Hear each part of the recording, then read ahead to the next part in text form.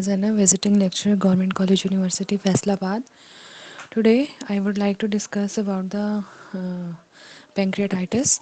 If a person present in this topic, I will discuss the key points or characteristic sign and symptom with which a patient can be presented to the hospital. And if a patient present with the following symptoms and signs, then we can make our provisional diagnosis of pancreatitis. So basically, first of all, we should know what is pancreatitis. It is the inflammation of pancreas, and it can be of two type, either acute or chronic. So in case of acute pancreatitis, this is usually associated with gallstones and alcoholism. And if a patient have acute pancreatitis, he will present with the symptoms of severe pain in the epigastrium, which radiates to the back, or it's like a penetrating pain, and the pain may spread to the whole abdomen. Uh, if we talk about the aggravating factor of this pain, and so the pain is worse on lying supine, and the patient gets relief by sitting up, or if his or her trunk is flexed or knees drawn up. And nausea and vomiting are more common symptom in acute pancreatitis, and distension of abdomen indicates the chemical peritonitis. If we talk about the sign of the acute pancreatitis, then the patient will be anxious and distressed due to pain, and blood pressure may be low and pulse may be rapid in case of acute pancreatitis. In case of acute pancreatitis, if we talk about the tenderness, then it is not so marked as expected from the severity of the pain and patient condition, as the patient is worse, but there is no tenderness in case of acute pancreatitis, and ascites may be present in that case. If there is a severe necrotizing form of acute pancreatitis, then there may be blue-red discoloration of the skin in the flanks, which we call as Turner sign, and the bluish red discoloration around the umbilicus is called Colon sign. And in case of acute pancreatitis, bowel sound may be diminished or absent. If a patient present with the already described sign and symptom, then we can make our provisional diagnosis of acute pancreatitis. And to confirm this diagnosis, we majorly perform the following investigations, which include the CBC, in which the leukocytosis is frequent. And if we perform the serum pancreatic enzyme test, then the serum amylase level are raised within 24 hours and remains so for 1 to 3 days. And if the serum amylase level is persistently raised, then it suggests the formation of pseudocyst, and level 3 times upper limit of normal are nearly diagnostic.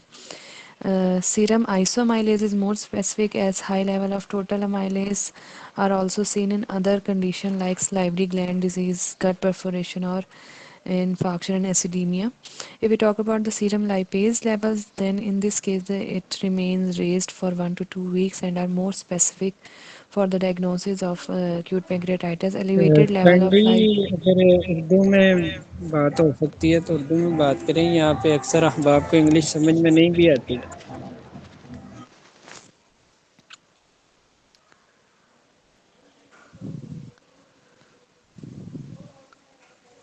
So the elevated levels of lipase and the trypsin are diagnostic in that case. If we perform the serum calcium level, then it will be low. Hyperglycemia is common during the first few days. If ascites develop in that patients, then we perform the ascitic fluid examination, and the nature of the ascitic fluid will be exudative, and it can be hemorrhagic. So amylase activity in the ascitic fluid is high, which is more than 20,000 unit per liter. Similarly, pleural fluid amylase level are also very high. If we talk about the non-invasive radiological investigation, then the plain X-ray abdomen provides useful information in up to half of the patients.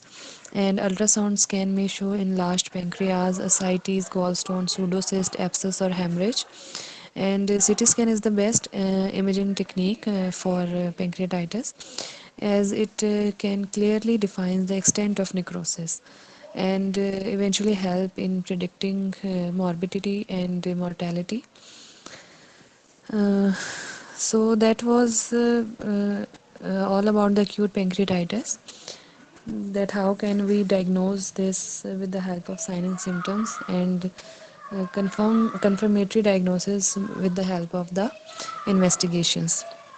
So if we talk about the chronic pancreatitis, so it can present as recurrent episode of acute pancreatitis or as chronic damage with persistent pain or malabsorption.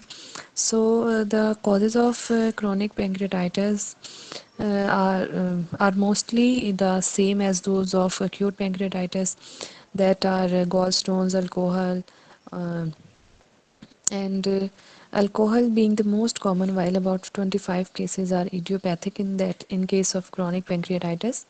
So if a patient present with the chronic pancreatitis, he will show the symptom of recurrent epigastric pain. Attack occur at intervals of weeks to months, and the attack is usually precipitated by alcohol or food intake, and the pain begins gradually, and this pain persists for even days to weeks. And same as that of acute pancreatitis, the pain may radiate to the back, and same are the aggravating and relieving factor, as I discussed earlier, that patient feels relief by leaning forward, or in other words we can say the trunk flexed, and the pain is deep scattered and it is not relieved by antacids. And patient may present with diabetes due to endocrine deficiency or malabsorption. And the sign, if we talk about the sign, then the patient may be malnourished, as there may be mild diffuse tenderness in the abdomen, which is a differential sign from that of acute pancreatitis, in which we so in acute pancreatitis we discussed that there is no tenderness is not marked, but in case of a chronic pancreatitis, uh, diffuse tenderness is present, and the patient may be jaundiced due to obstruction of common bile duct as a result of fibrosis within the pancreas. So, in case of chronic pancreatitis, the patient may present with the sign of jaundice, which would be absent in the case of acute pancreatitis. And if we talk about the investigation to confirm our diagnosis, then the serum amylase and lipase level are not elevated. Pancreatic calcification is visible uh, due to relapsing of acute pancreatitis. Visible on plain X-ray abdomen in small percentage of patients. So, in case of chronic pancreatitis, to cure the pancreatic obstruction, we perform ERCP, which can be diagnostic and therapeutic. So, in case of diagnostic, it shows the dilatation of the pancreatic ducts, as there is a blockage at the level of head due to the blockage of pancreatic ducts. Um and ultrasound scan might show a shrunken atrophic pancreas, a sign of necrosis, irregular contour of pancreas, and even the pancreatic calcification and dilated pancreatic ducts. If we perform the blood glucose and serum bilirubin and serum alkaline phosphate in the test for malabsorption, in case if the patient has developed the diabetes, then the blood sugar level may be fluctuated, and in serum and the serum bilirubin will may be high if the patient have developed jaundice, and the serum alkaline phosphatase is will also be raised in case of obstructive jaundice, and the test for malabsorption are normal in some patients.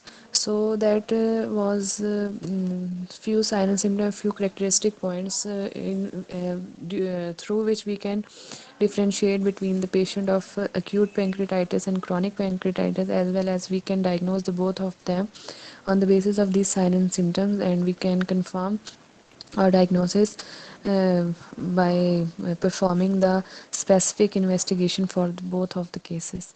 So that was a brief knowledge about acute and chronic pancreatitis. Thank you.